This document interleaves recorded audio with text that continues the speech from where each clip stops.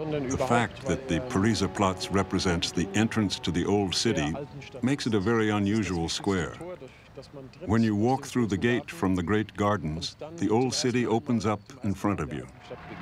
The square was a place where deals were made, where people went to be seen, a square for German society.